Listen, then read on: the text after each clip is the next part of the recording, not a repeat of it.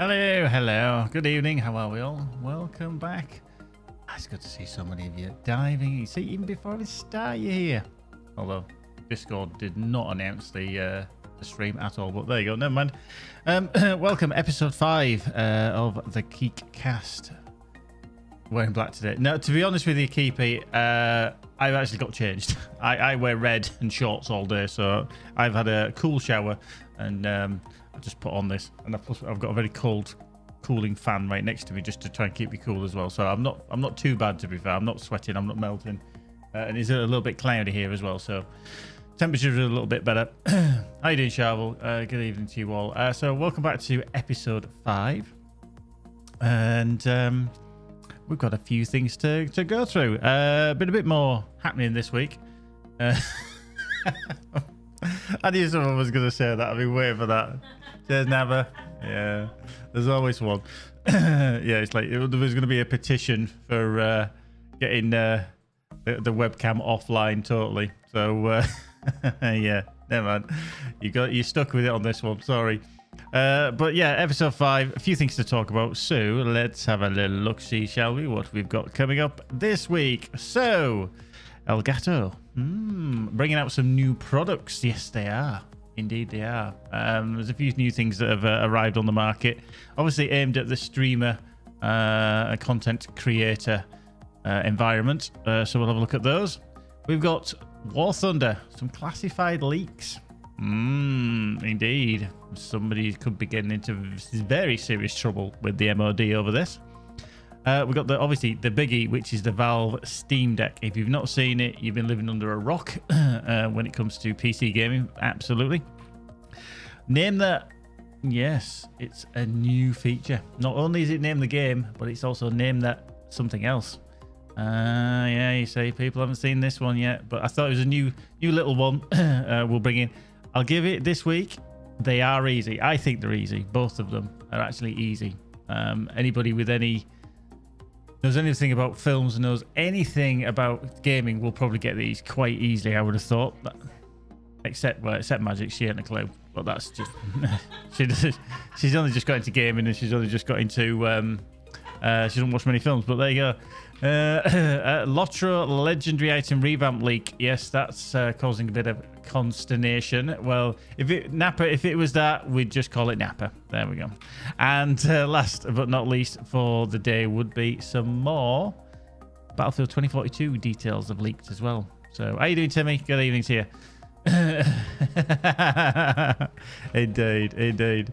Oh dear. Right, so let's hit the refresh. So first up, Elgato bringing at least three new products. There is a technically 5 name the fruit in Geek's pocket. A walnut. Is that a fruit? Is that a nut? Is it what? Oh, hang on. Is a walnut a seed then, or is it classed as a nut? Ooh. Oof. All nuts are seeds. All right. Okay, we'll go with that. Walnuts are seeds. So we're going to start with Elgato New Products. There's at least 3, technically 5, and we'll go through that in a minute as to why. But yes, there is a few new ones aimed at streamers, aimed at content creators, and probably productivity for anyone really that does any kind of creation on this internet. So we'll have a look, see what we've got coming up.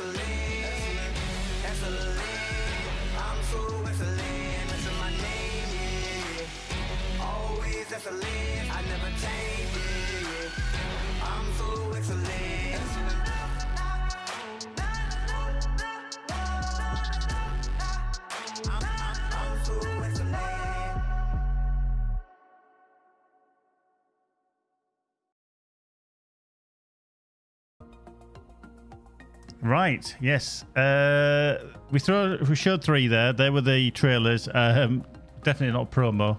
Napa. Definitely not. Although I do use some Elgato products myself. So there's 3 products that they did show there. Obviously the Elgato face cam.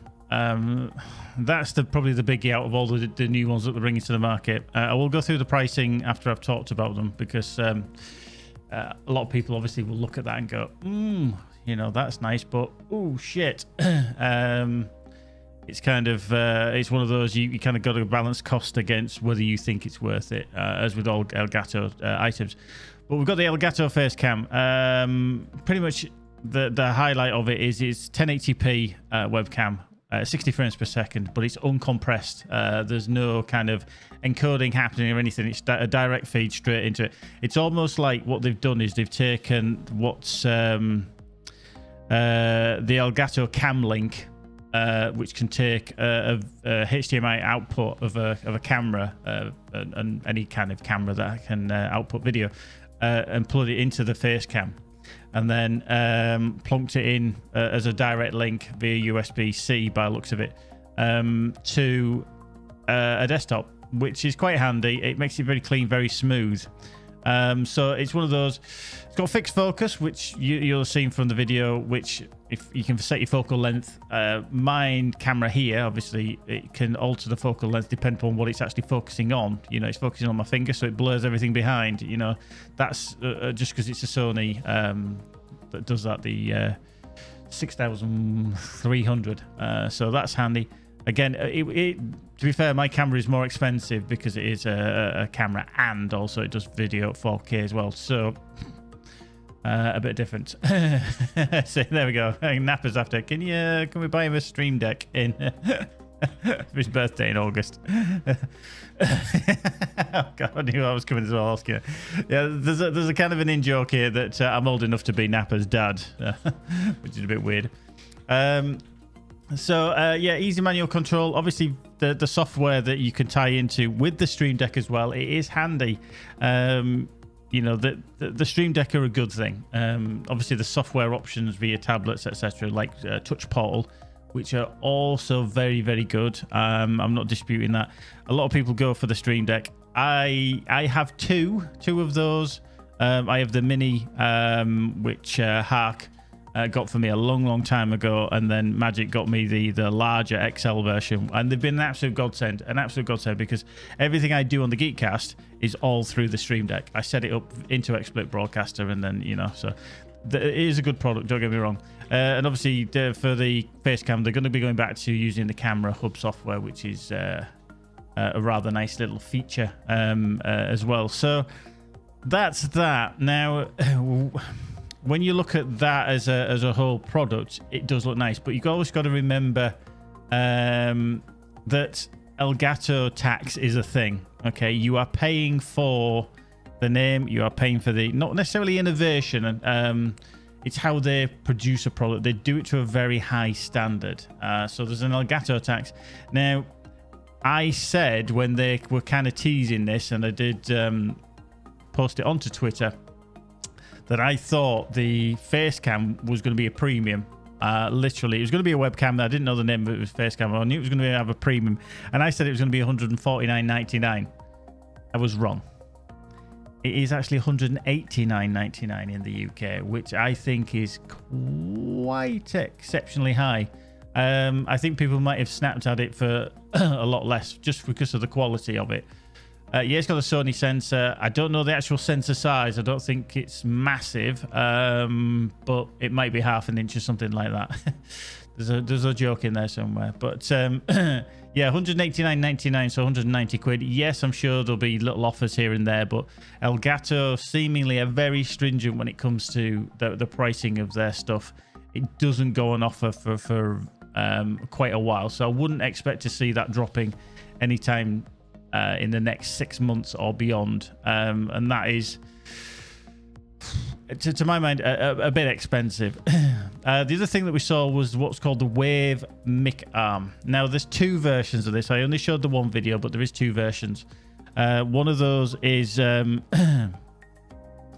the one that we saw, which is the normal version. It It's not a bad product, if I'm honest, looking at it. Very thoughtful. And I think what people do is they look at all the different kinds. I use a Rode mic arm for my gear, just simply because it's very, very sturdy. It is expensive for what it is. You're paying brand names, etc. And the same with this one. It's designed for heavy microphones. Now, we look at some of the microphones on the market, such as the Blue Yeti. I know, Nappy, you mentioned it earlier.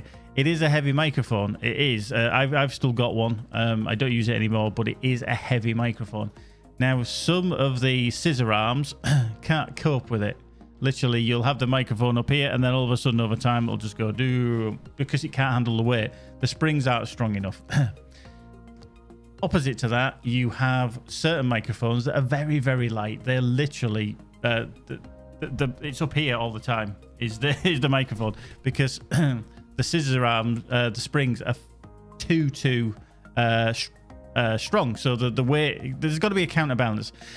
Now, one thing that I can't remember if they did actually show it in that video was that on this bit here, it's very, you can't really see it, but the last head bit before the actual ball joint, they've actually got a counterweight that you can actually clip on. So if you have a very light microphone in the shape of the last hinged head bit there, you can clip on a counterweight so that it brings down and balances with the springs on the arm, which I think is a very good idea. A lot of, like I say, some of the other companies could do with that, because obviously the springs are too strong, it starts going all over. Or conversely, if you lighten your microphone or whatever, you can take the counterweight off so that it sits right, which again, it's revisions of existing products, which I think they're very good at. I'm not saying they always innovate with the products, but they always can kind of make better iterations of it, and that, I think, is one of the good things. They also have cable channels down the back. These don't. The Rode ones don't. You get some Velcro things, but I keep mine out of the way. It doesn't bother me. It's not like it's in the way. If you're one of these streamers or content creators that has the microphone, you know, in your face, it's almost like, hey, this is what I've got. I'm advertising it. I thought it was going to be about ice cream. Yeah. It's ideal to keep it a bit more tidier. I don't have a problem with mine. The cables are generally kept out of the way with the cable ties, so that's a possibility. The normal version, which we did show, has like plastic trim that you basically pull out, lay the cable down, and then clip it back in like a seal, and it works. You know, over time, obviously, rubber tends to get a little bit grubby. It can attract dust, and then you got to keep it clean. So that's another thing you got to keep an eye on. One thing that they did do, and it would be good actually if Rode did this, was they actually include a detachable riser, which is about that long. I think it's about 3 or 4 inches or something like that, that you can attach to the base. So where the clamp actually fits onto the desk, you can then attach this riser, which then lifts up the whole microphone. So basically it's a bit of like aluminium tube that they put in there, strengthened aluminium tube, which you then fit the boom arm into. So that helps as well. Again, that's included in the cost. Now, there is an alternative version to that microphone arm, and it's called the Mic Wave Arm LP, which means low profile. So whereas microphone arms sit up quite high because of the shape, this one is actually the opposite. So it kind of stays low. Imagine a monitor arm on a like dual monitor setup. They're all very low, so that they stay on the same horizontal plane. Well, that's what they've done with the low profile. There's not a lot of difference between the two. The only difference foreseeable that I did see between the two was the channeling was different on the low profile. They didn't actually use the same channeling. They used clip-in plastic channeling. I think it's because it doesn't bend, it doesn't have to flex as well. So that's a couple of differences between the two. They're both going to be on sale at the same time, and they're both available for the same price. Now, you might say, how effing much? The Wave Mic Arm, not the Mic Wave Arm. That's almost wrong since we've got so many Irish people. Mic Wave Arm. Is going to be available for $89.99. Now, I can't remember with the Rode boom arm how much this cost, because I got it bought for me for my sister-in-law to be bought me it a couple of Christmas. Oh, did you buy? Oh, did she? Oh, all right. Oh, I'm getting told off now. It was actually Magic that got me the arm. Yeah. Oh, yeah. Oh, no, what that is, yeah. Yeah, so I can't remember the price, but it's okay. It looks a very solid unit. Adaptability, like I say, having the counterweight and obviously the hidden cable channels and the detachable riser. The other thing is as well, it has a ball head here. You can't really see, again, it's hidden on this one, which is detachable. It's like a 3/8 of an inch screw, which does mean you could use it as somewhere for a webcam, because obviously a lot of cams have the screw underneath, so you could attach it via there. So if you wanted to use it as some kind of top-down display for any work that you're doing and you're using a Lavelle mic, you know, people call them lapel mics, Lavelle mics, so you don't have to use it as a normal mic. You can switch and change it around, so that's a possibility. So there's a bit of an option there. Like I say, $89.99 for that one. The last one that you did see as well was what's called the Wave XLR. Now, a lot of people use microphones that are USB just because they're easy. Headset microphones like what's in these, this side, yeah, this is. I never use this one, but yeah, USB, yeah, okay. Never use it. I just use it as a headset because it's comfortable and it's a back, should be if we ever need it. But I use a Rode Procaster. Now, it's an XLR microphone, a direct cable connection. You get a lot better sound from them than any kind of USB, without a shadow of a doubt. But you need either it powering or it needs a mixer. Now, this is what the Wave XLR is going to be. It's a clever design. The look of it matches the Stream Deck itself. This is where I'm going to get confused because there's the Steam Deck and the Stream Deck. Remember, there's two different products. But the dial on the front that you saw, which did rotate, that's a multifunction. So every time you push it, it changes its function. So what you're going to do, so on its normal setting, you can change the input gain. So basically how much your microphone's getting picked up. When you click it again, it can adjust to output volume. So basically the loudness, what it outputs to your stream, for example. Click it again and you can use it as a crossfade, so a 50-50 if you want more of a kind of view over your game sound, it switches around. And then the other button you press, it's whether you need phantom power, because some microphones need extra power, usually 48 volts, which is quite a significant amount, because just for them to be able to pick up sound, they need a lot of power putting through. Now, just going to read that from Keeper. From Twitch support just now, we're increasing the number of subscriber badge slots. Can be unlocked starting today. Sub badge slots will become available based on how long you've been a creator. Unlocks begin at year 1 for affiliates and 10 years for partners. I'll have to have a look at that after the stream, after we've had a look, and we shall see. But that's good. That's good. We'll see. Sub badge slots. Oh yeah. Oh, so was that what you paid? All right. So. Right, yeah, I'm just thinking because what you actually paid could be different to what the price is now. Oh, in your orders. Right, okay, Magic's just actually had a look, and my Rode boom arm was £90. Obviously, I've had it, what, probably about 2 years? 2 years now. Keep his hoping it was going to be an apology for not putting notifications out. I think it's just Twitch at times. I think what I'm going to have to do is, especially if it doesn't activate via Discord and notifications within 5 minutes, I'll do manual ones and then just delete the other ones. So, all right, so yeah, it's on offer. How you doing, Will? Good evening to you, Will. Hey, don't worry, I'm going to upload it onto YouTube so you can watch it later on, but we're only through the first part. I saw you anyway, but you know, that's fine. How are you anyway? Good evening to you. So just to finish off with this Wave XLR, on the top, and it didn't actually show it, I think, well, it might have done actually, there's a mute button, so you tap the top of it and it mutes your microphone. Very clever. The only thing I see is that people might have to stretch to, you know, hit it.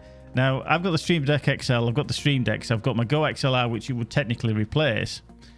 But you're getting more and more things on your desk, and with it being such a large object, I'd be a bit dubious about having that on there. I do like my Go XLR.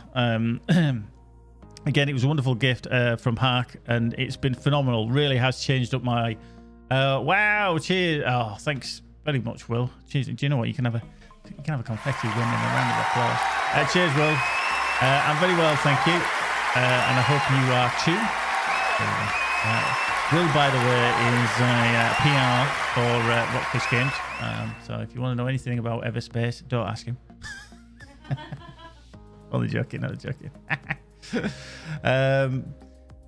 So yeah, there's a mute button built into the top of it. That's going to be quite handy. The XLR connection is at the rear. Sometimes some like cloud lifters and things like that, which you use for boosting performance of condenser mics, etc., they have plugs at the front. So if you want to keep your cables tidy, can be a bit dubious having the cables coming out the front, whereas on this one the cable is at the back, again just for tidiness. Headphone jack, so if you've got a wired headset you can plug straight into there. I would use my for example, I would use my other headset, which is my Beyerdynamic DT990 Pros. A wonderful headset, absolutely wonderful.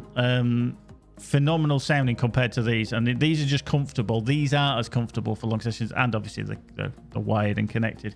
But if you want real good sound, something like this, but you need power to drive them, I think it's they recommend. I think it's 300 ohms. I think of power, so that would obviously the Wave XLR would be able to power that, no problem. And then for the power, there's a USB-C connector on the back of it as well. For the money, it's not a bad product actually for what it's got. Now, it doesn't have all the bells and whistles maybe of the Go XLR. Obviously, you'll have software you could maybe set things up with it. I'm not entirely sure. They didn't show any kind of software control. It seemed to be push the button on the front, and that was it. You got your 4 kind of options. The Go XLR is different. Obviously, I've got all the different sound effects. If I want to use them, I can change the 4 channels to whatever I want as an output or an input.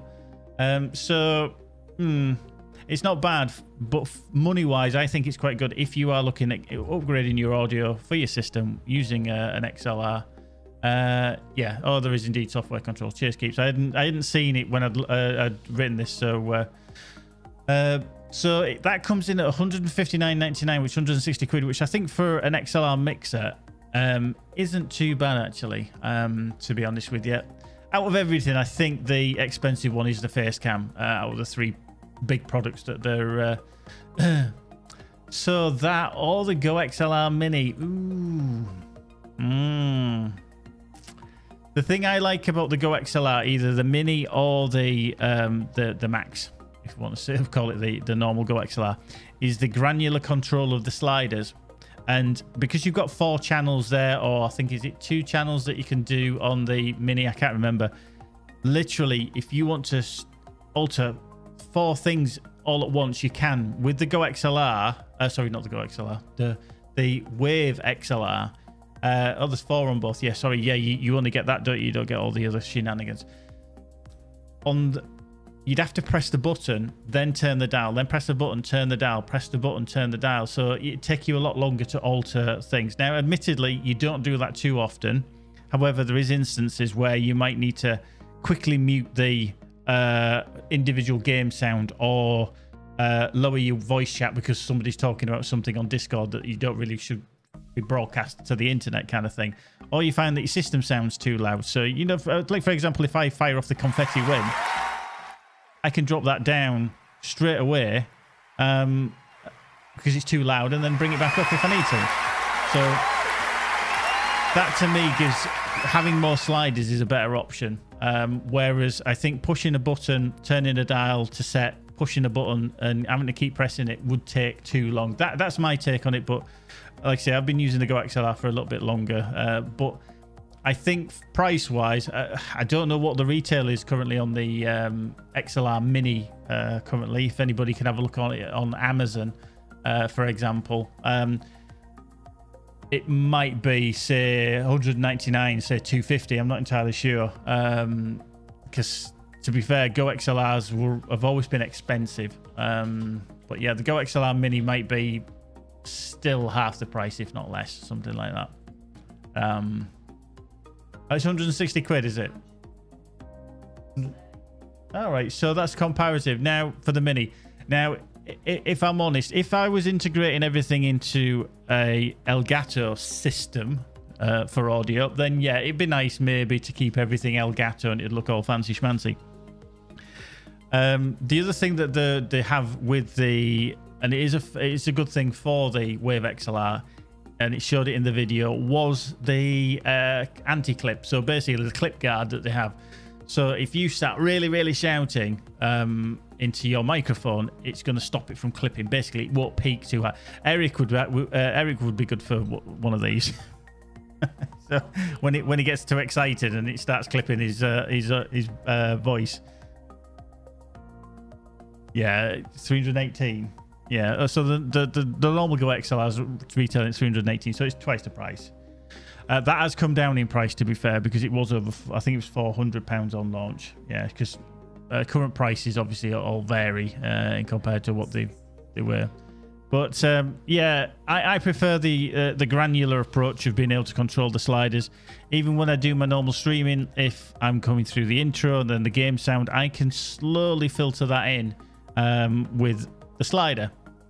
You could do that if you're prepared, as long as you push the button and you're on the right PC game mix kind of thing. So yeah,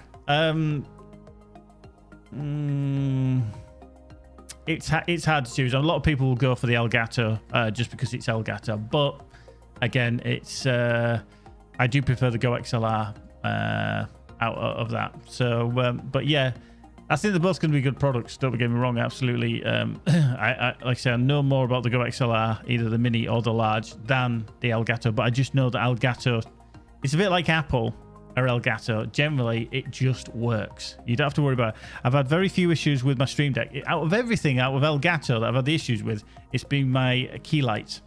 Just of late, they would not stay connected, and I've had an issue. And then, touch wood, they've been working perfect the past 3 days. Bonkers. One thing that they didn't show, and it is the upgrade to, and this might be for Napper actually, if he's interested in a Stream Deck. They're bringing out a version 2. Now, so your normal size Stream Deck is like 15 buttons. It's 3 rows of 5. This one's going to be the same, and the larger Stream Deck, the XL, has a molded stand, basically. It's like a lightweight molded stand that's built into it. It just clips on. The original Stream Deck has like a little fold-out stand, so you can change it to whatever height you like, etc. It doesn't look a swish, but it's a cheaper option. Now, what they're doing is they're combining, basically, the molded stand onto a new version of the Stream Deck. Not a lot of change, really. Going to be similar detachable cable for power, it's via USB, etc.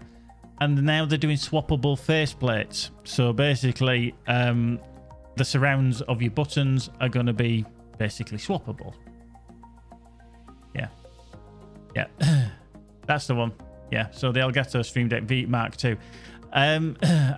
What price do they say for it? Because I didn't actually get the price on that.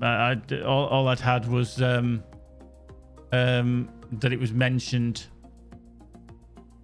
that it was happening. 140 quid. Now I think that is expensive because and even on the video when I did actually watch it, about showing all the swapping faceplates and everything, for a 15 button peripheral, essentially, although they're very good, I think they're charging Elgato tax there. It's like, hey, it's exactly the same, but you can change the faceplates. How often are you going to change it? You're going to do it maybe once, twice, 3 times a lady. But that'd be it. So I think that's Elgato tax on that one. New stand, detachable power plug, swappable faceplates. And somebody did put it in the comments, and this is what we'll just go back to, on the YouTube video, that all of a sudden the Mark 1s are going to be, you know, a lot of them going cheap, and everybody's going to be buying them because they'll be like, well, why should I buy the Mark II? Yeah, I think what you'll find is the Mark 1 will start to drop in price because they'll stop producing it. If you go to, say, Amazon or other sellers, people will be selling them. Exactly, Napa, exactly. Now, the reason it's come about, and this is what I said earlier about they tend to iterate rather than innovate, because there's a guy in, and I follow him on Twitter, there's a guy in, I think he's Australia. He's been doing detachable, like clip-on faceplates that he 3D prints. And he's been doing them for a while, and in his response, I think it's either Australia or South Africa, I can't remember. And he was like, yeah, thanks, Elgato. You know, you've obviously... they've kind of, I don't know, just looked at it and gone, that's nice. We'll do that. Oh, yeah, we'll do it. We can integrate it because we just make them. Now, if you could make one that said GeekByte on it, yeah, great. Or I could just get a bit of white tape and then write GeekByte on it, you know, because you're not going to look at it that often. Yeah, I mean, I know I look at it to change scenes and stuff like that, but you're not going to look at it that often. So I think it's an expensive thing. I'm not entirely convinced it's worth the money. Like I say, I've been very lucky with being gifted and bought the two that I've got, the Mini and the Max, the XL. Because especially when I have all my soundboard on the Max, on the XL, it's bloody marvelous. That's coming from the US and can't be delivered to a Northern Ireland. Yeah, there's always something weird with Northern Ireland with deliveries, and I think it's getting worse with the Brexit issue. But I know it's been happening for a while. But yeah, so that's Elgato New Products. Well, that took a little bit longer than I expected, actually. So yeah. Few new things, like I say, 5 new items pretty much out there. Some things probably not priced right, but they're hoping people are just going to dive in and grab it. Yeah, if you want a face cam, 190 quid. The Micam, I think, is decent value for just adaptability. I would prefer the Wave Micam rather than the low profile one. And then the Wave XLR, it's okay. Very sleek, very nice looking, but I just don't like the fact that you have to push the button, turn the dial, push the button, turn the dial just to get everything. So, all right, used to air pressure. Fair enough. Yeah, fair enough. So yeah, that's Elgato, the new products that they've got inbound. Well, they've been released now anyway. So next up, and it is a quite funny one, this one. Well, funny for us looking inwards, whereas the people involved, maybe not so much. War Thunder classified leaks. Yes. Pretty much, War Thunder, obviously, you know, is a military kind of third-person game. You know, I think it's Genji Entertainment or whatever that create it. Very popular online, a bit like World of Warplanes, World of Tanks, kind of all mixed in, everything else. Well, there's one particular tank in the game, and it's the Challenger 2 tank, which is basically it's the main battle tank for the British Army, and it's been in operation since I think 1994, and it's been used all over the world. Well, when they launched it a little while back, it was quite an extensive big thread that turned up on the War Thunder forums, and one particular person basically said, "You've got it wrong. You have got it wrong. You're saying it's more vulnerable than it actually is." And they went on quite an extensive discussion about why it was wrong. Well, this person seemingly had access to a classified manual of the Challenger 2. Now, the reason being is they actually said that they were they claimed to be a real-life Challenger 2 tank commander and a former member of the British Army's Armoured Trials and Development Unit. And he basically was not happy with how it was portrayed in the game. And he actually took images from this manual and posted them into this forum thread and said, look, this is, you know, what happens. This is the... He redacted a lot of things and did literally, you know, say this is classified, and this, and this. Well, obviously, the people, the moderators and that stepped in and just said, whoa, hang on, you know, you've we kind of need to check this out. We know obviously you're very passionate about this, you know, blah, blah, blah. But we need to basically get in touch with the various authorities and just find this out, whether this is legitimate, because this could get us in a whole world of hurt. Well, it turns out it is. It's legit. They actually contacted the Ministry of Defence here in the UK and showed them the pictures of the images, the pictures that they've got of the manual, etc. And they said, yes, we can confirm that is legitimate. However, under the Official Secrets Act, none of that should be seen by anyone. And whoever it is in the shit.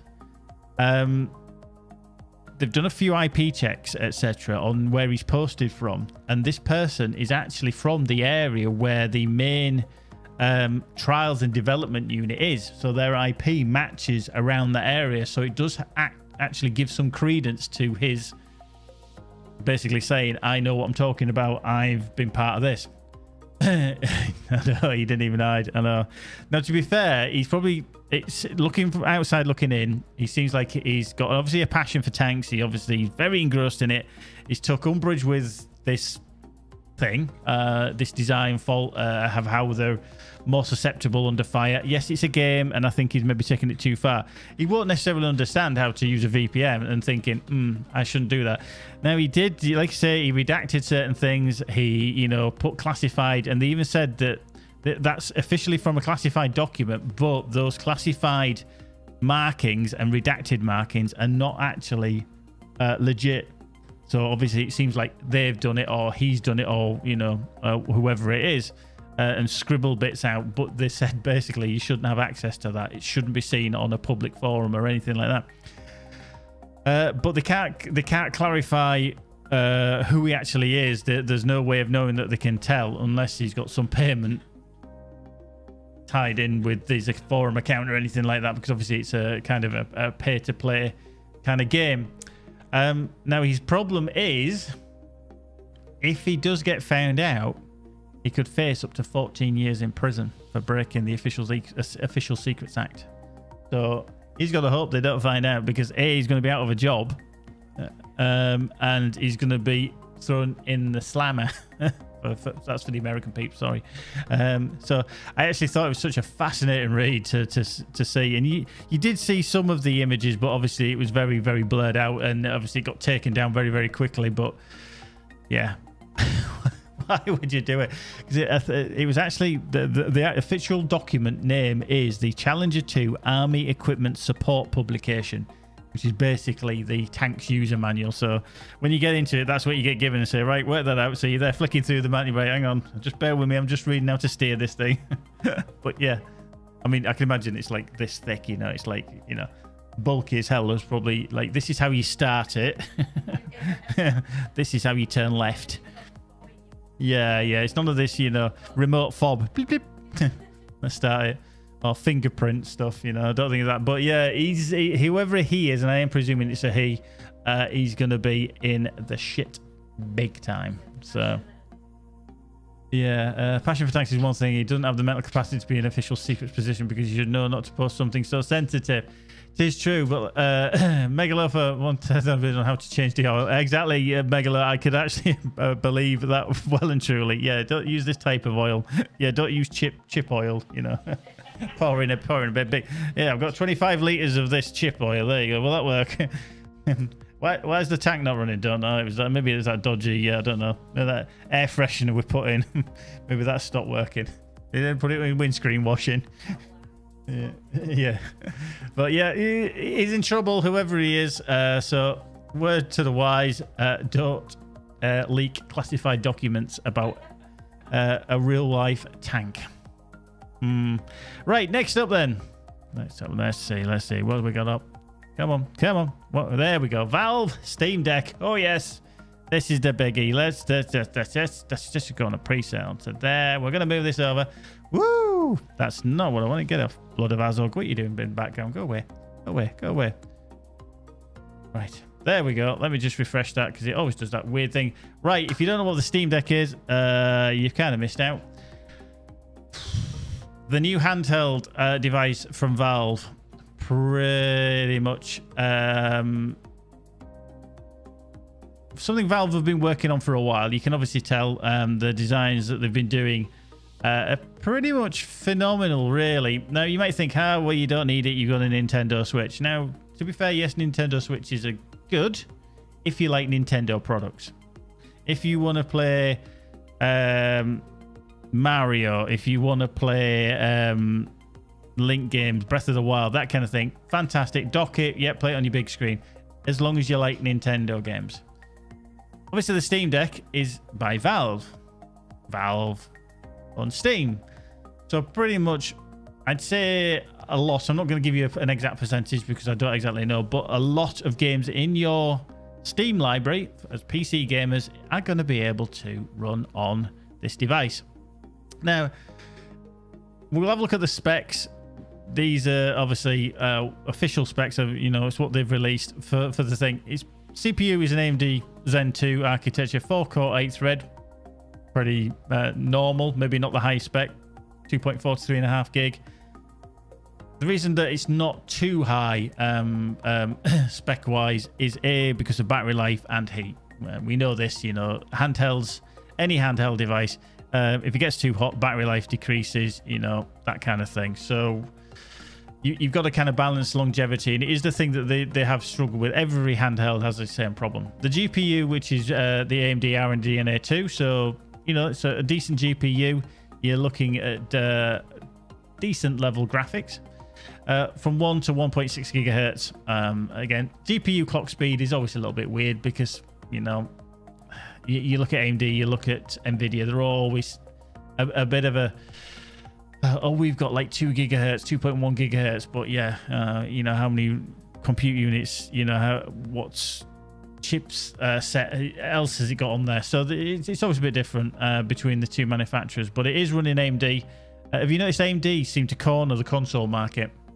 They always seem to console, your Xbox Series X, AMD, PlayStation 5, AMD, the Steam Deck, AMD. I don't know what runs in the Switch, but I'm presuming it's AMD as well. So we'll see. 16 gig of low-profile DDR5, which very nice. Most people in desktops are only running DDR4. Storage. Now, this is where the pricing difference comes in with regards to storage. 64 gig, which is the most basic version. Then you have a 256 NVMe, and then you have a 512 NVMe SSD. Again, these are the different versions. Everything else is the same apart from the storage. 7-inch touchscreen. Yeah, not massive, but it's a decent size. 1280 by 800, so it's basically running 720p.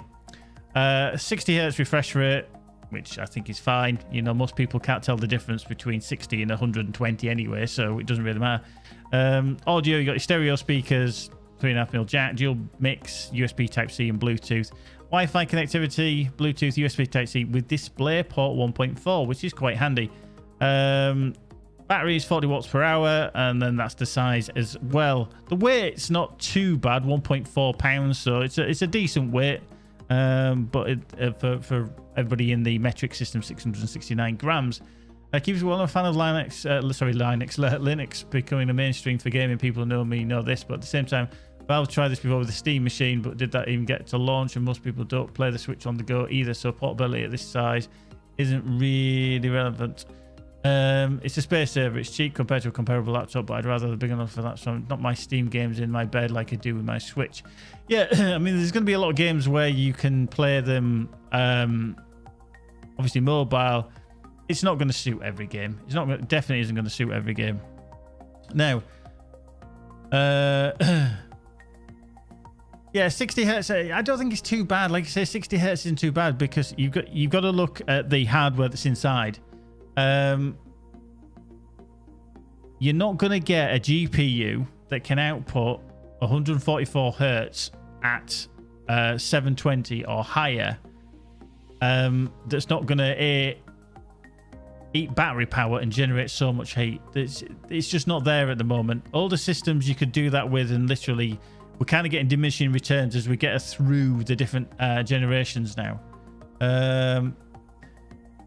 Yeah, but I will guarantee Napa 60 FPS and this has been tested by some, you know, obviously other podcasters, tech people.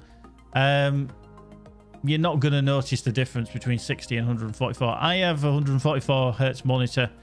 Yeah, I notice it when it's smoother, but most of that's down to G-Sync anyway. So as long as it can maintain it, that's what you want. You want more, you want smoother frame latency. So it's not like smooth, oh, big spike, smooth, big spike. You want it smooth all the way along. It might be like, oh, I can run 144 hertz, but my frame latency is up and down like this. If it's taking too long to render that frame, you can have 144 hertz screen, but it can't maintain it. And this is what it's about. It's trying to maintain that 144 hertz. So 60 hertz, I think, is going to be good. I did want to play Siege, yeah. So that's the basically the layout. You'll see it in the background as well. People have had hands on, but that is going to be the basic layout. It does look a bit weird on the top, etc., because obviously you think, hang on, I've got everything on there, but you've also got trackpads, you've got thumbsticks, you've got the start, A, B, C, D pads. So, but people have said when they've actually held it in the hand, it does feel natural. So that's always a good thing. Flip side, underneath, you've got more buttons. Yeah, you've got L4, L5, R5, you know, so they've taken some thought there. You've got the shoulder buttons as well in the top image, which, you know, is quite nice. L1, L2, you've got the volume, headphone jack. There's a fan there, obviously, to keep it cool, because obviously there is a heat issue going on.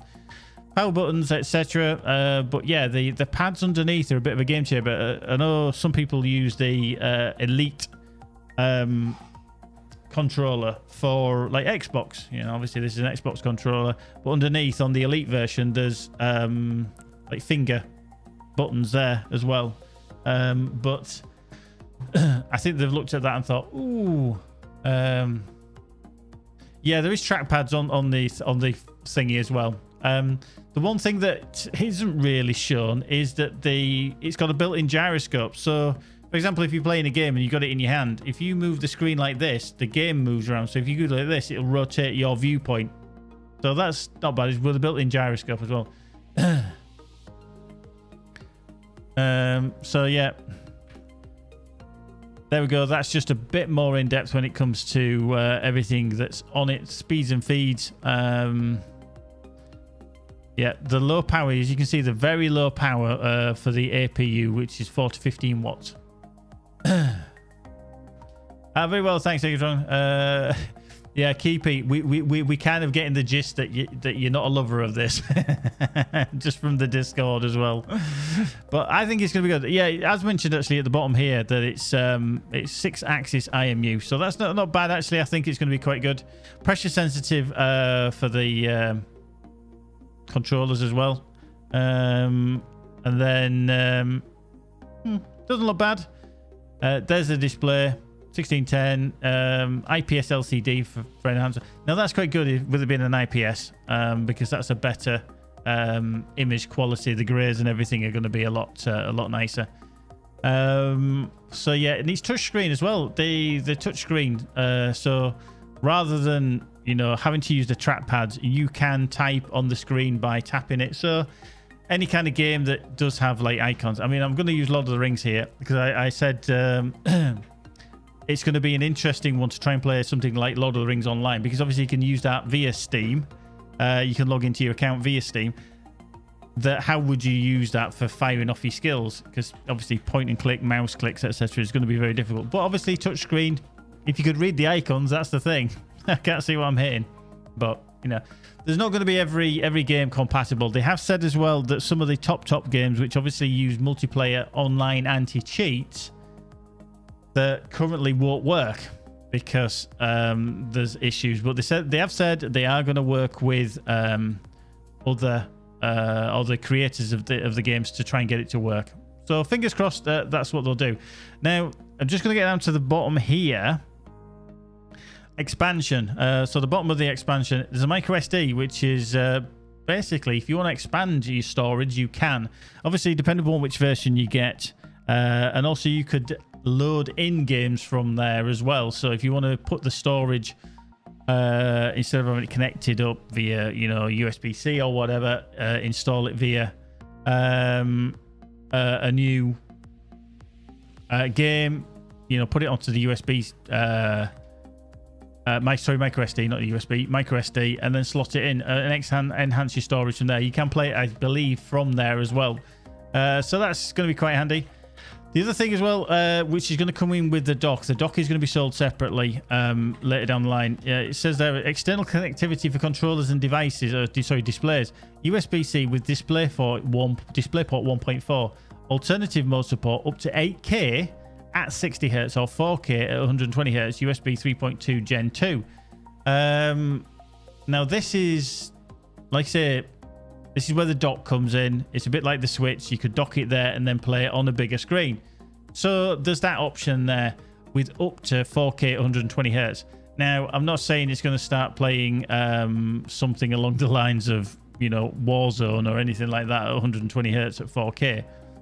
Not going to happen. But there's a possibility if you need to output it.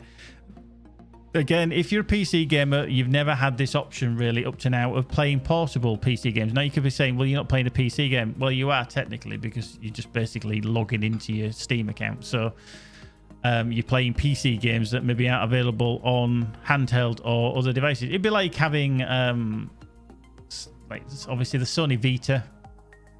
Yeah, we know how that went. That was a bit shit. But you could play Sony games, but then you couldn't access all the games on your Sony account. You had to buy this separate cartridges. You had to buy their version. Whereas this, you don't. You basically almost emulating your Steam library into this. So I think it's got potential. I'm hoping it has anyway. Well, there we go. Just that's the size and the weight. Again, not too massive. It is likely to change. They haven't finalized every detail on it yet. And it uses Steam operating system and then uses the desktop KDE Plasma, so that must be their version. Now, there's one thing a lot of people have said, that you can, if you completely hate Steam operating system, you could just install Windows on it. You could just completely wipe it and put Windows on it. I'm not saying that's the best thing to do, but there is that option. So who knows? And then that's the dock. So eventually that's going to be made available. I think that's almost going to be an essential purchase, really. If you, say, have a TV in the bedroom and then you've got a dock there, and then on an evening you could plonk it into the dock and play games via that or whatever, however you want to do it, because it's got Ethernet. Because I hate wireless gaming. It annoys me that there's, you know, I much prefer a relatively constant ping connection speed, etc. I don't mind having a wire connected, you know, apart from headsets. Oh, yes, yeah, the SSD that's in it, yeah, you will be able to open it, but not really advisable, as you've said. So, yeah, USB-C to Stream Deck, obviously, that's how you're going to connect it. DisplayPort output, HDMI output, the power in via the USB-C, there's the Ethernet, and then there's a 3.1 USB and then 2 USB 2s. Quite handy, fairly lightweight, not massive, and a pass-through for that as well. Now, this is the UK pricing. It's going to vary wherever you are in the world. I'm not going to say what your pricing is, but it's going to be fairly similar. So these are the options that are going to be coming, or going to be available. So the basic version, which is eMMC internal storage, which is basically old memory, but it's 64 gig. And the carry case is going to cost you $349.99. Well, 349 quid. If you upgrade to a 256 SSD with a carry case and exclusive Steam Community Profile Bundle, it's $459. Or if you want to go the whole hog, which is the 512 gig NVMe storage, premium anti-glare etched glass, exclusive carry case, the bundle, and then a virtual keyboard theme. Again, the last two are fluff at the end of the day, so pretty much. Now, I've pre-ordered the 512 gigabyte version. The pre-order was like £4. You can at any point stop that. When they're getting close to production, they're going to basically ask for the rest of the money, and then it's going to get delivered. And it's looking like most of them are going to be coming second quarter next year, so 2022. But the reason I went with the higher version, obviously the size, 512 gig. You put 10 games on any kind of storage now, and you're going to be filling it up. Most games can be anything from 20, 30. I mean, you've seen what Warzone's like. I mean, that's just bonkers in the size. Glad to see my someone is going into this. Trust me, Nappa, I don't use that for that. No way, no way. So yeah, it's going to be the control. The 5112 NVMe. What I did like was the anti-glare, because there's nothing worse than when you look at a screen and you can't see shit because something's glaring on it. So the anti-glare, I'm surprised, to be fair, that isn't on all of them. I would have thought that would be a standard version across the board. You know, because there'd be nothing worse than anybody who can only get the 64 gig version, look at it and go, Jesus, I can't see the screen. You know, whether you've got 64 gig or 512, you should have, for me, anti-glare glass. Wow.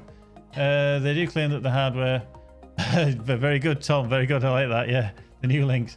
They do claim that the hardware, aside from storage, is effectively the same. There'll be no performance difference. I suspect the higher version, though, with the better storage, will be slightly better performance. It probably will be PCI. With it being AMD, I'll be very surprised if it isn't. But to be fair, it doesn't need to be PCI Express 4. Yeah, the light and the magnifier and everything. Yeah. But yeah, it doesn't need to be PCI Express 4, because it's obviously most systems, even now, like Magic's got a 3070 in Air AMD system. It's only PCI Express Gen 3. I'm only running PCI Express Gen 3. You will not fill that express lanes up. You can't. It physically won't. If you're running several cores, you know, multi-threaded cores at once, and a graphics card, and it was multi-threaded to a game, yes, you're gonna fill up the PCI Express lanes, but you're not. Even with 3, we don't fill that up to the max. So I don't think that's much of a problem if it's PCI Express 3. Express 4, yeah, great, but not necessarily a good thing. But it depends what AMD have done in the specification. But that's what we're going to get. The current availability is, and this is the current, the 64 gig version is looking at Q1 2022. So you're going to be anytime from, say, January to March-ish. April. The others, the 256 and the 512, is looking at Q2, so 2022. So you're going to be looking at, say, April to, say, July-ish. But yeah, pre-orders are there available. It was a pain in the ass to get because everybody was hammering it. They've sold significant numbers. They have really, well, pre-orders anyway. And just a heads up about the scalpers, because there's been people that have got the pre-orders. And people have gone, yeah, I'll have some of that, and they're paying extortionate prices because they couldn't get a pre-order. Now, eBay have actually been in touch because somebody did a bit of an investigation and said, hang on, what's going on? Should this be allowed? So PCI Gen 3 times 4. Yeah, it's an X4. Normally, each slot can be X2, X4, or X8. X4, like I say, is fine. So it's PCI Gen 3 X4. Oh, okay, that's fine. Like I say, you're not going to do that. But most slots on your motherboard are either the lower tier is PCS 2 times 1. Yeah. But that's because I think it doesn't, with not having an NVMe drive, it doesn't need the PCI Express lanes. So I think that's probably why. Yeah, regarding the eBay have pulled the pre-orders for people that are scalping. They said you're not allowed to do that because you do not have any of the product in stock. It's a pre-order, so they've pulled it. So if you see anybody trying to scalp them on eBay, naughty, naughty, naughty. Not allowed. Not allowed. Not allowed. Right, quick slap, and then we'll move on.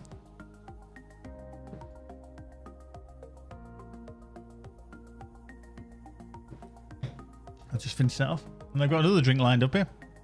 I just need to move it out of the way, because I will tend to knock it over, and that's not a good thing. Right. I know you people are waiting for this, because I'm just going to find... Coming up next. We're coming up next. Here we are. We're coming up next. We're going to be... going to get rid of that. We're going to get rid of that. And then we're going to bring up name of the game. There we go. Here we go. Name the game. Yeah, we're gonna run. Yeah. Everybody's favourite part of this. Napa says we can't do it yet. He's in the middle of an AFT raid. Well, you shouldn't be playing Escape from Tarkov. You should be. Do you know? I should be all teachery here, and she'd be saying you should be paying attention. Crackdown 3. People are gonna be like Crackdown 3. Crackdown 3. Trust me, it's not Crackdown. Right. As I said at the start, there's 2. We're doing 2 now. We're doing name the game and then name the something else. I'll tell you what that is in a second. But our usual one is obviously name the game. If you've never seen it before, okay, I'm lying. I'm lying in a bus. Okay, I'm lying in a bush. He's just hiding in a bush. Is that literally in real life, Napa? Is that you're just stalking somebody, or Leeway? Oh, so see, it's like Westwood. See, I'd have to say that you got that wrong. Westwood, yeah, not Westwards. You know, see, I've got to be technical on this one. Right, so I'm going to reveal an image. It is blurred tail, or it should be, as long as I've said it right. Otherwise, I'm going to be revealing it straight away. Boom! Yeah, what's that? Now, as I stipulated last week, I've got to have the exact title. The exact title. So if there's various versions of a game, like we had last week, Crackdown 3, I needed Crackdown 3. There was no point you telling me Crackdown 1 or Crackdown 2. That's not the correct answer. Crackdown 3 was the correct answer. So just to stipulate. Now, I think these are going to be very easy this week. Name the game, I think, is going to be an easy one. And also, I think the new one's going to be an easy one. But we shall see. We shall see. So I'm going to reset the timer to a minute. I am going to reveal the image, and I hope to fuck I left it blurred. Otherwise, this is going to be a bit of a bit of a letdown. I'll be like, whoop, get rid of that. You're really dangerous. See, you're trying to get him in. So if you get it within the first 60 seconds, I will give you 5,000 geek coins. If nobody gets it, I'm going to drop it down to 2,000 geek coins in the next 60 seconds. And then into the third one, which if you don't get it, I'm going to be surprised by then, is 1,000 geek coins, which I'll add to your account. If it comes where it's totally de-blurred and nobody gets it, or somebody does get it, you're not going to get any geek coins because the image is just sat there right in front of you. But I have said it is. I do honestly think this is going to be easy. I really do. So we're going to refresh the timer, and then we are going to reveal the game. So you've got 1 minute. Let's see how we do on this one. There we go. I'm telling you, I think this is very easy, and I made it very easy as for. Yeah, okay. The games, name of the games are flying through. Bad Rats, Need for Speed, Forza 4, Gran Turismo 5, Drift. Do we have a winner? And that is Charvel. Well done, Charvel. That is indeed the original Gran Turismo. So I am just going to stop the timer, get rid of that. It is actually the original Gran Turismo. Let's just get rid of that. Whoop. Hang on. Go away. There we go. I'm going to de-blur the image now. No, I'm not, because I can't get the image. Where's the image? There we are. There's the image. So, yeah, I'm going to de-blur it. But, yeah, see, I told you it was easy. But, yeah, that was and the problem was, I was trying to spell Gran Turismo. I'm messing it up. Yeah, Gran Turismo. But, yeah, it literally, as I de-blur it, I thought it was so easy. But that is how pixelated it was. But Gran Turismo on the original PlayStation, I spent hundreds of hours playing that game. And I even played it in a spell check nightmare, exactly. Gran Turismo. But yeah, Panan, you were very close as well, but that is the original one. Now, I actually played amazing game. It was indeed. I actually played that on my original PlayStation. I had my PlayStation chipped to play copies. Well, that was not worth. Thanks a lot. Oh, wait, don't forget, Napa. There's another one coming up.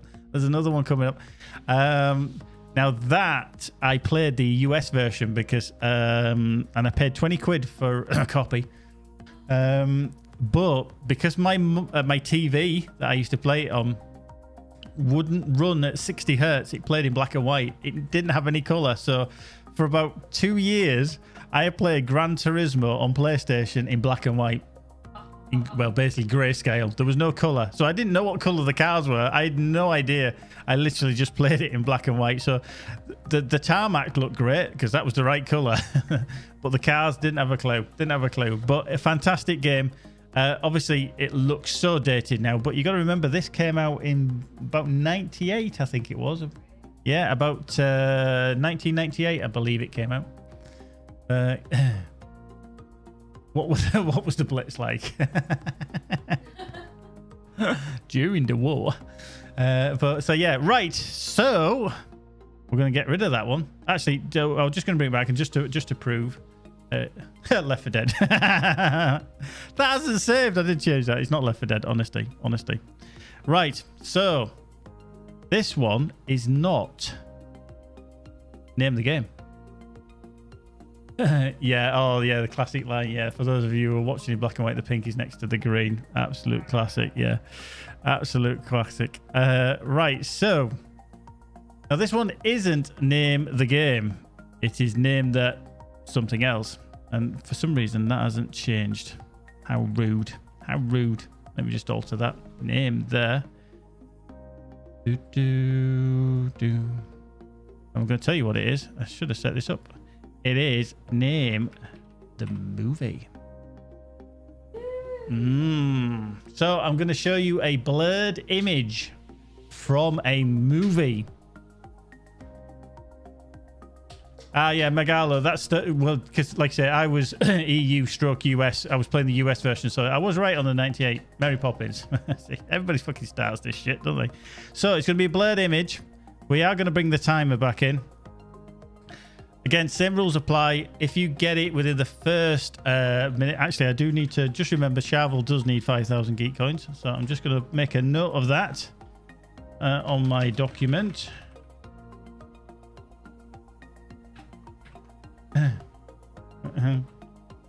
So we'll do that.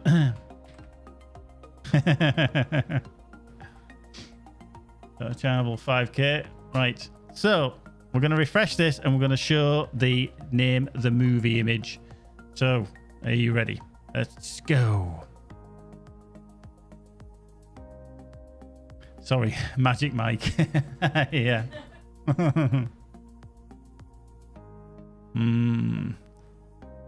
Yeah, it's a toughie. Great scout. Blimey, original. Fucking out the gate, my friend. Wow.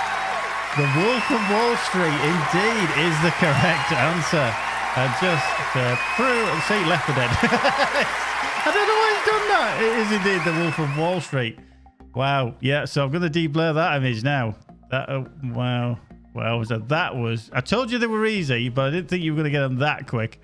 Right, so let's de-blur it all the way down. And there it is. That is Leonardo DiCaprio as the Wolf of Wall Street. But that was quick. I did say they were easy. And like I said, I'm just trying to make it... Why did it say Left 4 Dead? Megalo, it's because I have an answer that reveals underneath. And it hasn't saved for whatever reason. I did change it so that I reveal the answer so that people will know what the actual proper answer to the quiz actually is, but it hasn't saved properly. The Wolf of Wall Street. It's basically, it's about a guy, and I can't, Don Bella something or other, I can't remember. He basically lost a shit ton of money, but then he kind of worked his way up by cheating, you know, his way through. And he lost friends. He didn't really give a shit, but it was all about the money. It was all about the money. He's actually a real guy. He's actually a real guy. Yeah. Jordan Belfort. I knew he was judging somebody. I don't know what I get.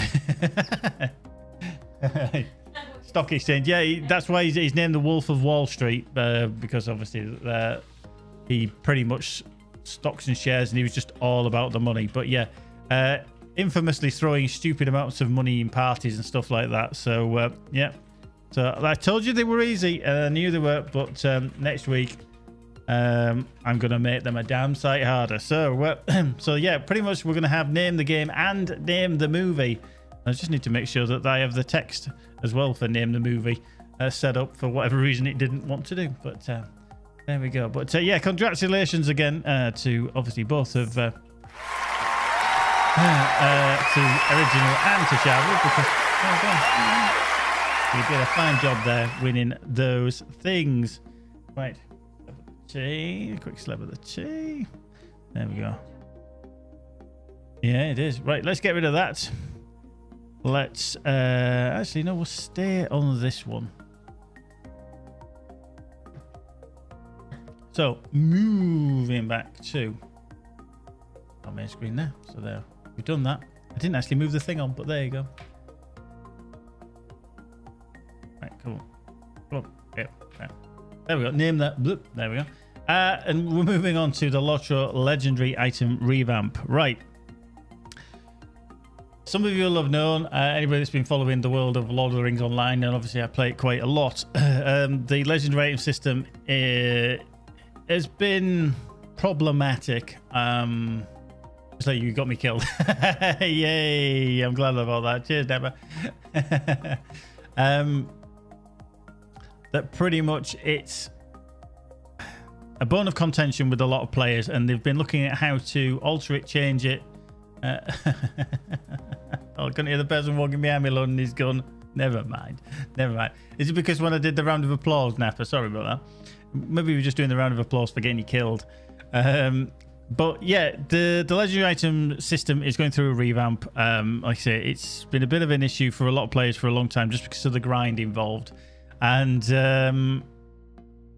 they have what's called the Palantir server, which is a private test server where they put in a lot of the content, a lot of the features, etc. of the game where... Cheers, Git. You just got me an easy EFT kill. I saw some plebs standing on a bridge not moving, didn't hear everything. Boom. Yeah, dear God, yeah.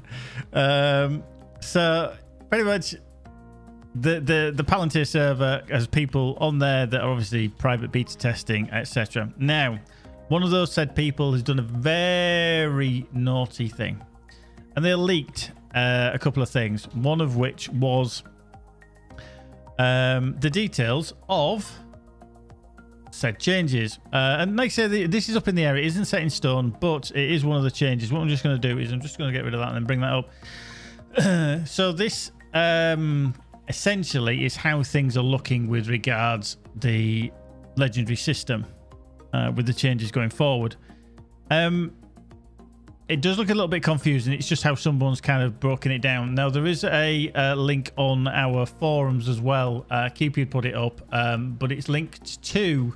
I'm just going to grab the link to a screenshot of a post by Vastin, who's one of the devs, and obviously he's done a lot of work with regards the legendary system, and he put a very big long forum post on it. It's a big screenshot that they've taken.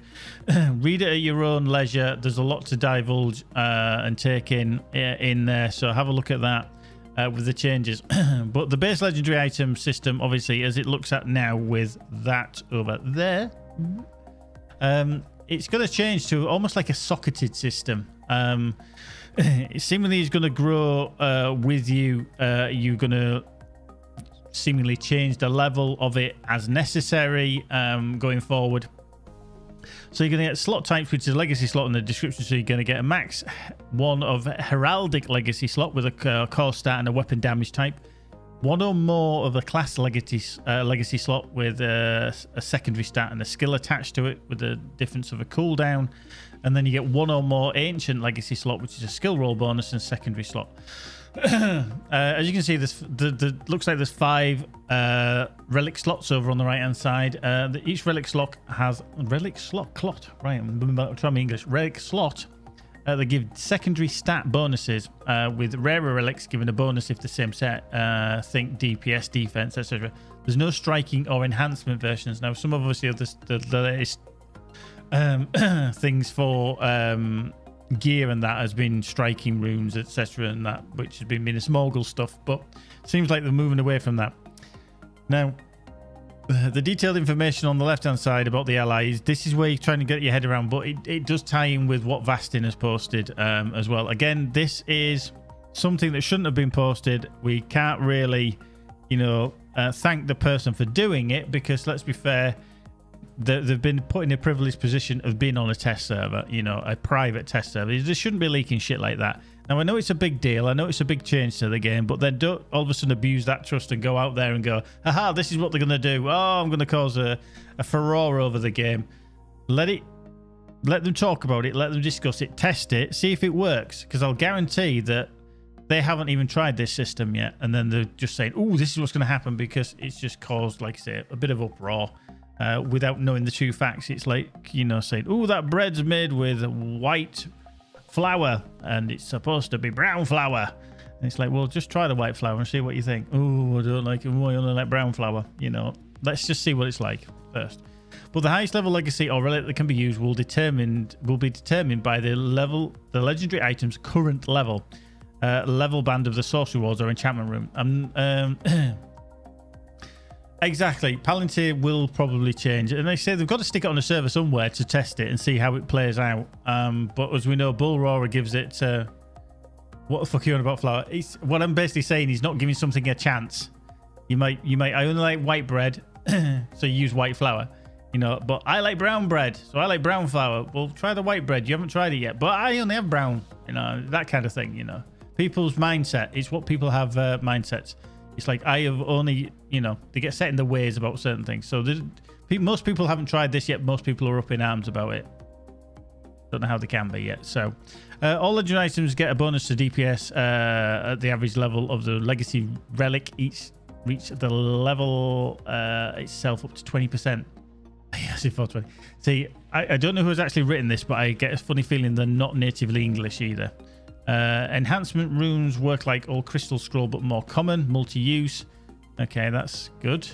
Level each legacy relic, no unlock plus XP. 130 rune on increase, or 24, 3, 4, 4, depending on rarity. Okay, so you the different runes. Oh, we're not getting back onto them again, are we? An item XP will advance the seasonal legacy legendary item reward track, with the most common rewards being enhancement runes. Reset a base ally level increases. Again, it's going to be a little confusing with all this, because it does tie into the things that Vastin has posted. But as always, you've got to try it. You've got to see it. Now, the current state of affairs with the legendary system, I think, is in a shocking state. I really do. The grind is unbelievable for leveling up the highest tiers. So I think it looks into it might give jewelers and scholars more useful, though scholars have a lot of use already, but I'm not sure about long-term life of it, and that's the worrying part. Also, it doesn't say in Fasting Post how they intend to swap over to the new system. No, but again, they have to look at a base system and see how they can then integrate it across. You know, they have to look at how they're going to change something and say, right, our aim is to do this. Can we do it with this? And then worry about the existing part.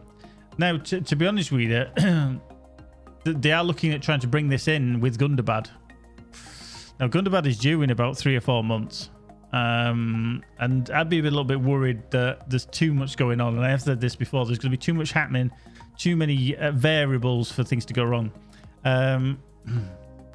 As someone that has literal hours invested in the ally system, I approve of this change. Yeah, I think they're just got to be very careful of how they approach this, but the change has to happen.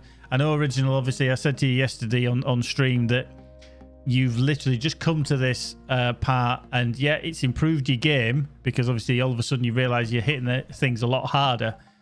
However, the grind is kind of real definitely once you get to imbuement stage, which is level 100. And by then, I mean, it's taking you God knows how many years to get to level 50, so I wouldn't worry about it too much. Just enjoy the game for what it is. But as I've said, you need to look at these whole changes for the fresh pair of eyes. They're tying in a lot of things with possibly new monetization. They said they don't like the way that the monetization is in the game. None of them like it. That's one of the things that they really want to change as well. So I can imagine that there's going to be ways to enhance and speed through the new system. How they swap over to the new system with existing weapons, because they have said that they don't want to just eradicate those totally. I don't know. I really don't know. But we've got to see what they do. Keepy there touched on weapon swapping. Now, it is a problem in the game. and the devs, even in the post, said that it's kind of fucking up the content. The nuances of what one weapon can give you, and then all of a sudden you're getting that buff, and then you switch to a different weapon, and then you've still got that existing buff from that existing weapon, or from the old weapon, still active, and you're thinking, well, that can't be right. We don't want you to do that. And I totally agree with that. Yet there's people out there saying, oh, I always weapon swap, and this is how I do it. This is because I'm a top-end raider and shit like that. That's fine, fair enough. But if it's causing, and I did say this previously, if it's causing problems where the content is getting pulled apart because people can see an advantage by having several weapons on the go that give you access to a certain skill or give you access to a certain buff, which you shouldn't have, then you can see why they're having to make all these tier 1, tier 2, tier 3, and even like tier 5. If you can only achieve tier 5 by being able to weapon swap, then there's something wrong there, because you're basically saying you have to know how to do this mechanic. You have to have a legendary that has this on. It could be a shit one. It doesn't really matter as long as you've got the actual skill or the buff on it. But some people don't want to do that. Really don't. Under the current system, I've struck hundreds of pounds into allies across multiple accounts. I think the minimum monetization here will be making new areas more compulsory to buy. But we just seem to be allowing free methods to do it, from what I could have read. Yeah.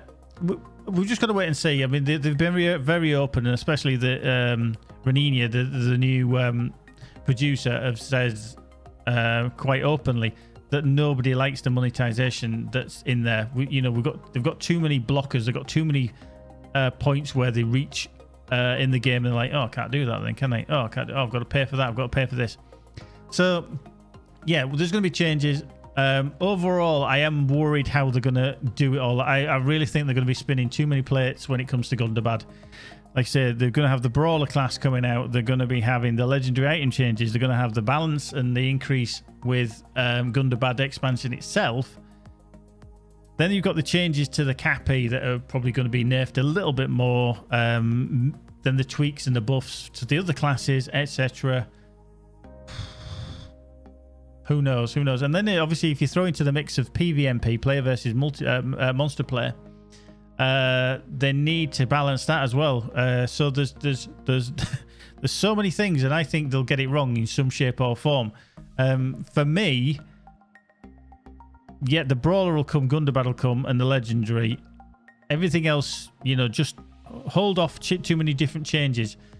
The ally needs to come in. I do think they do, and it's one thing I'm really looking forward to seeing the difference, because if they can alleviate the grind for everyone, superb.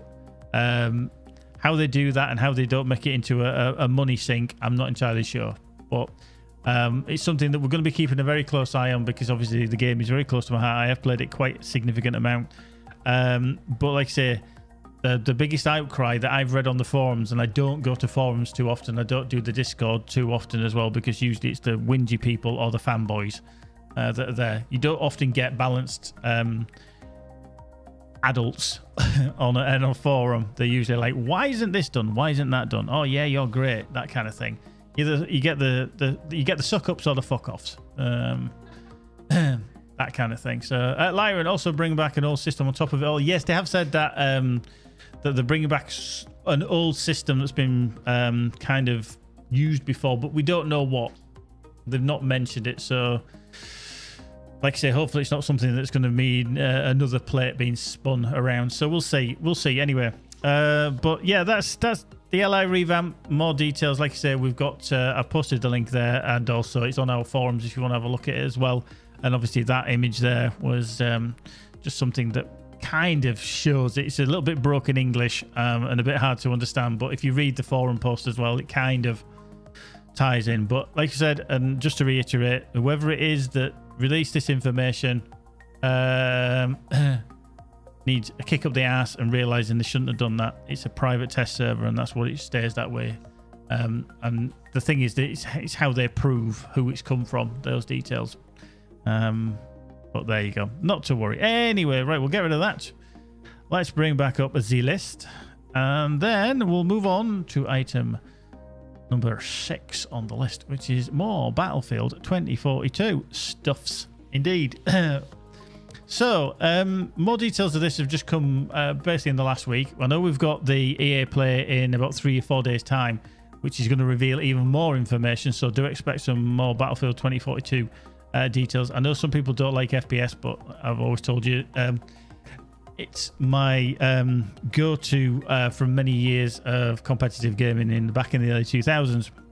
So what has come about this week?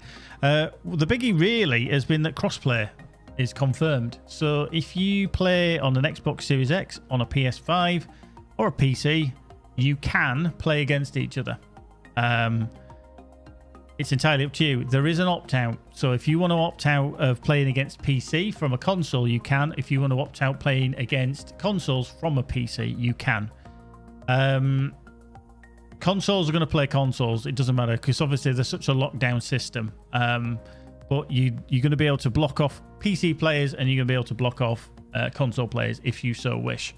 The caveat with all that is that the older generation of consoles, the PlayStation 4 and the Xbox One, that tier, they're only going to be able to play against each other. They're not going to be able to play with the PS5, the Xbox Series X or PC, simply because of the game size. We know that obviously on PC, Xbox Series X and PlayStation 5, they're going to be playing on 128 player servers. The older hardware can't cope with that. They've never been able to cope with that. Hence why this is the new generation that's allowed them to basically be on the same level as PC. So that's not going to be happening. Tying in with that, though, is cross progression and unlocks. Absolutely, Keepy. That's the main reason why they've done it. The Xbox One, Series X, and etc. They just can't compete with each other. They're too different now. There's not been anything. I've not seen anything. However, it is a requested feature. But like I said, the 22nd, they're going to be revealing more things. So whether that comes about or not, we're not entirely sure. But yeah, just to say, progression rather, and unlocks is a thing. So if you have the game on a console like a PlayStation 5 and you have it on PC, for example, you have friends that have consoles, so you play with them sometime, and you have PC guys that you play with as well. Anything you do in the game on either version will be unlocked on the other. So if you unlock a specific gun, or you get a certain badge, or you buy content on the Xbox Series X, it will then be available on your PC version as well, which I think is a good thing, because otherwise people, it just gets too fractured, because you then straight away down the middle you divide the thing. Say, well, I only play on Xbox. I can play against PC. And then 2 months, 6 months down the line, there's Christmas coming up or something like that. Someone buys you a PC and you're like, oh, I'd really like to be able to play Battlefield 2042. I've got to start from the beginning. But now you don't. You can basically have everything that you've unlocked tied to your account. Boom, there you go, cross progression, which I think is actually a very good thing. And I'm actually surprised that EA actually allowed that, to be fair. I was thinking, knowing EA, they'd want you to say, no, you can buy another fucking game. And now you can buy that DLC as well. You want an unlock? Fuck you. You're only getting it on that platform. That kind of thing. That's a kind of EA for you in a nutshell. There was going to be... so cross-progression is great, simply because of being able to guest in at a friend's house and then go back to your normal account at the main time. Exactly, yeah.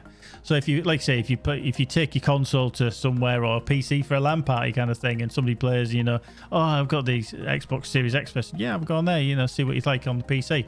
Then they know what they've got. They're in their kind of safe space in regards to what they play, but they might be just on a different set of hardware. So there was a technical playtest due around this time, but they've actually delayed it because of certain features that they brought in, such as obviously the crossplay, the unlocks, etc. I think they wanted to put a bit more time into that, and then just they're going to delay it. I believe it's now aimed at sometime in August is the technical playtest, which is a private invite. Do you have any topic on tomorrow's? Oh, do we have any topic on tomorrow's beta? Well, there's a lot of games coming up tomorrow. Do you mean New World? Yeah, I'm holding off on that because I want to see how it plays with the launch and everything. Because it's in advance, I tend to look at what's happened in the previous week, because I write it over the weekend and then I'll probably throw it in for next week's and see how that. Plus, as well, it gives us a chance to play. But just to touch on that, just obviously Keithy's mentioned it. New World, which is the Amazon MMO, goes into closed beta. No worries, Travel. Like I say, I'll upload it onto TubeView so you can see the end of it anyway. Yeah, the New World beta, closed beta starts tomorrow. So if you've pre-ordered, you should have access to it. Probably need to download an update on the client. I might not need to because I've got mine fairly updated. But we'll see. We'll have a look at that. So that's probably something we're going to look at for next week anyway. Just to go back to BF 2042. Multiplayer. You're going to have bots. Yes, you are going to have bots. AI soldiers are going to be in the game. Now, they've been testing these since Battlefield 1. And seemingly, they've got them in a very, very good place. Okay, they won't be as, brilliant as an actual player. They might be a bit more stupid, etc. But they're going to be used for basically server filling.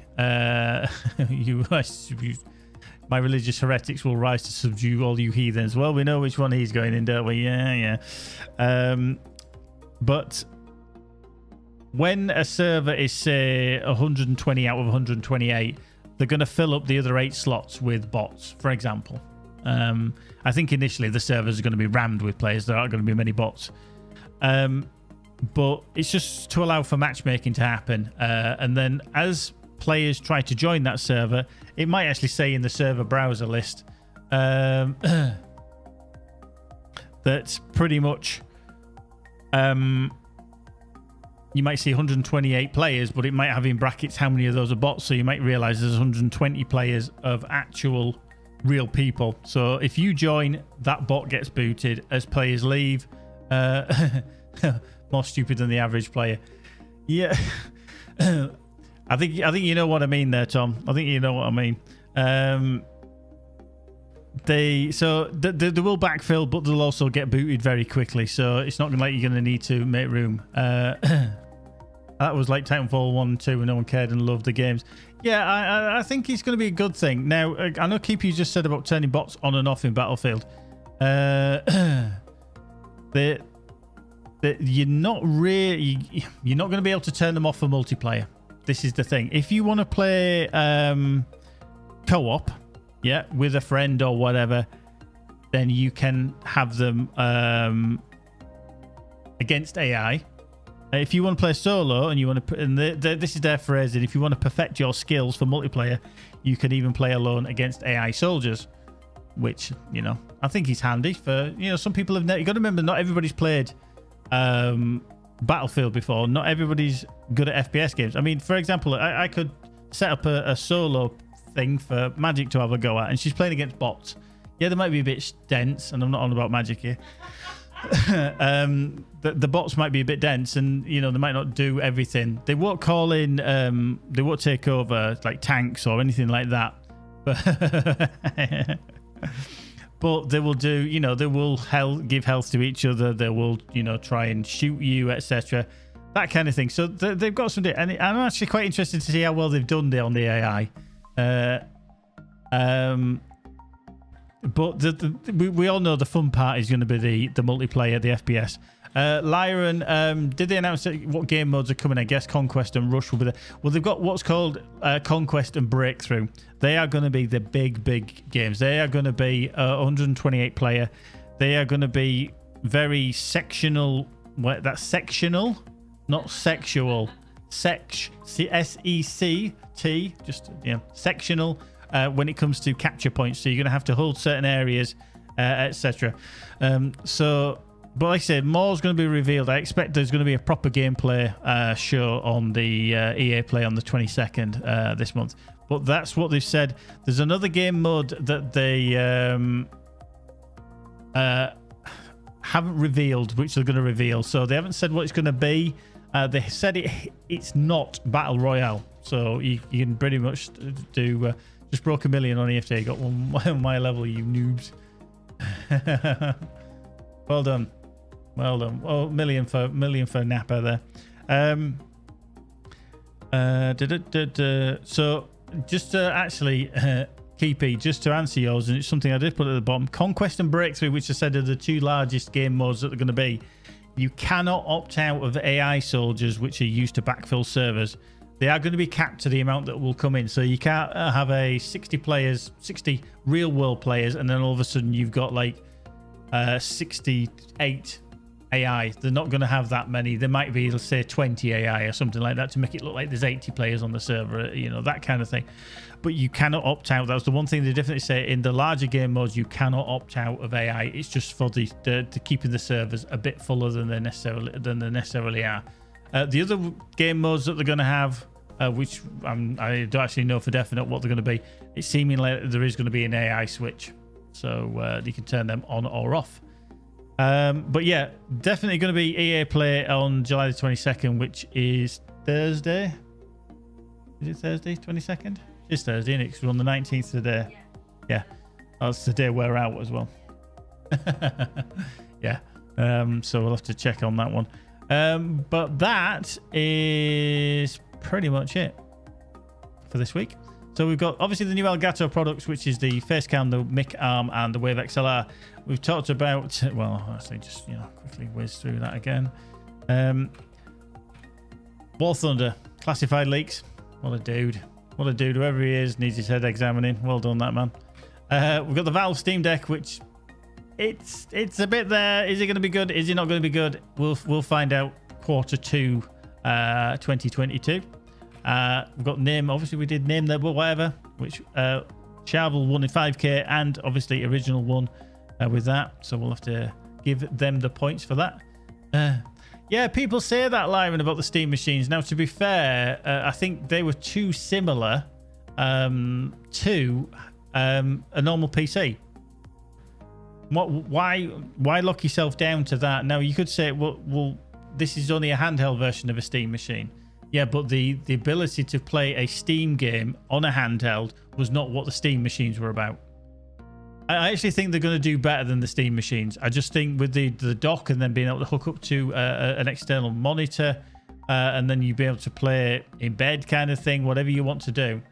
I think it's going to have more promise, and the pre-order numbers do seem very good from what I've seen of various posts, etc. So I'm holding out that it's going to be better than the Steam machine. And I think with the amount of PC players in the world, and it's not tied in. You've got to remember, it's not tied into one infrastructure. It's not tied into like Nintendo. You can only play Nintendo. It's not like the Vita from Sony, etc. You had to buy the cartridges for the Sony Vita version. If you got a game on Steam that you might have paid, you know, years ago, never played, you think, fuck it, I'm going to play Stardew Valley on my handheld. You can do.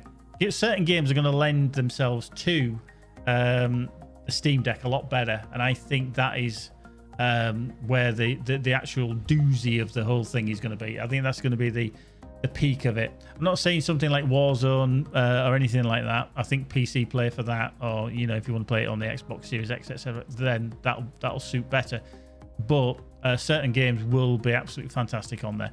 And you think how many thousands upon thousands of games there are, not only in your own Steam library, because I know some people have got thousands, I've got lots that I've never played, and it'd be just do you know what, I'm going to download and put that on and see what it's like. Oh, don't like that, get rid. You know, you can try all these different things, so it's a lot more promise. I'm not trying to hype it up just because I've pre-ordered one or anything like that. I do genuinely think it's going to be a good thing. I really do. We shall see. Obviously, we had a little look at the LOTRO legendary system, which is seemingly causing issues across the board for some people, but I think we need to give it a chance and see what happens. And then last but not least, obviously, we just went through the Battlefield 2042 details. But look out for the EA Play on the 22nd as well. There's a few different betas coming up as well. Obviously, New World starts tomorrow on the 20th. I've just been issued a key for a game called Lemnis Gate. Now, if you've not heard of it, it's been published by Frontier, who obviously publish Elite Dangerous. It's a tactical turn-based first-person shooter. To get your head around it is quite bonkers, but have a look out for it. There is videos up on YouTube as well. So pretty much you have like 60 seconds, you do your whole FPS thing, then your opposition has their turn. They then have seen what you've done, so they can then counteract that. They might know where you are, so they would shoot you. They might then do something else. But all the time you're watching what they're doing, so you could then change what you did in the first instance.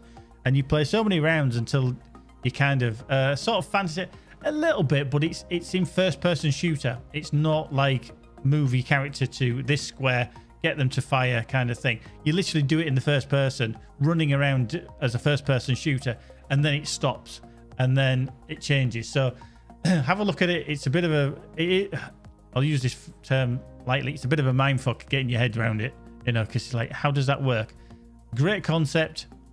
Seems very fun to play. I've got a beta key for that, so we'll see. I do need to check the NDNA on that, the NDA on it rather, NDNA, and see if it's if I'm able to stream it at any point. But yeah, you play against either one or two other people, so you can have 3 people going off at once, and that's hard to get your head around.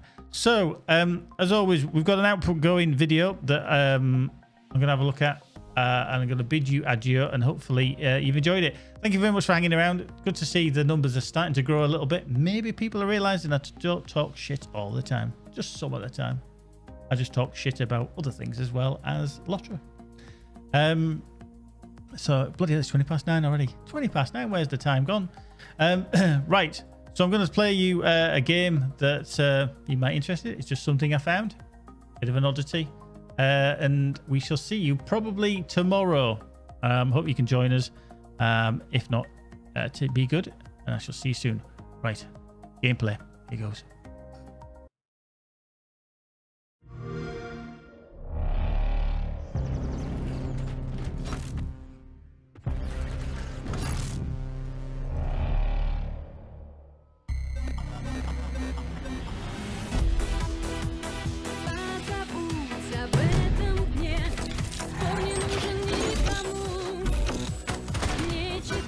Notacji